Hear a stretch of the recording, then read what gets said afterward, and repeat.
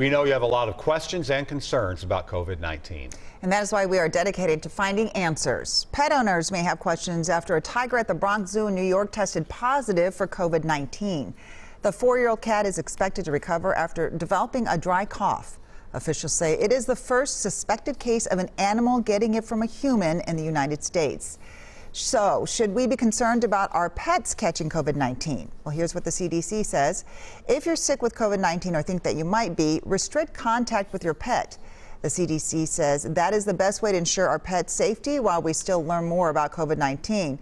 The CDC's website says there is no evidence to show a human could give COVID-19 to a pet, but the CDC acknowledges this is a rapidly evolving situation and will update information if it learns something new. Right now, the CDC says more studies need to be done to see how pets could be affected. Send your COVID-19 questions to tips@WCCO.com.